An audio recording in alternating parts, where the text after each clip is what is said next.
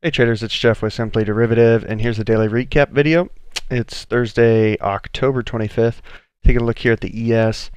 As you can see, we had a wild day, another wild day on Wall Street.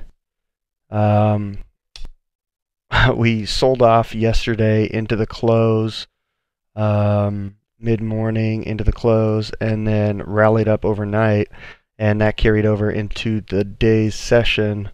Where we basically ran up into this 2720 area here on the 60-minute, and you can see it on the 240 up in here too. Basically a retracement of yesterday's move to the downside, or a good portion of it, and we came up into an area that we liked for a short. Basically the breakdown point from this action here that you see. Prices dropped nicely out of there, retraced, came right back up into there, met our entry signal, and we were able to take some money out of the market to the downside. The move was much bigger than we expected, but that was in part due to Amazon and Google and their earnings. They both gapped down pretty big overnight.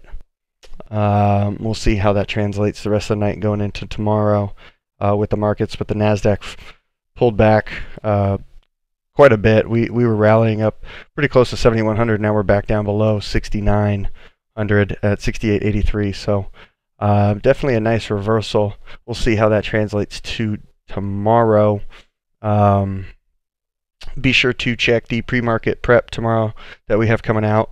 We had put on some SPY positions as well. We bought some puts up here when we went short in the futures. And we're still hanging on to those. They expire tomorrow, so we're probably going to look to take those off early on if we have a nice continuation of this down move. But like I said, check the pre-market prep.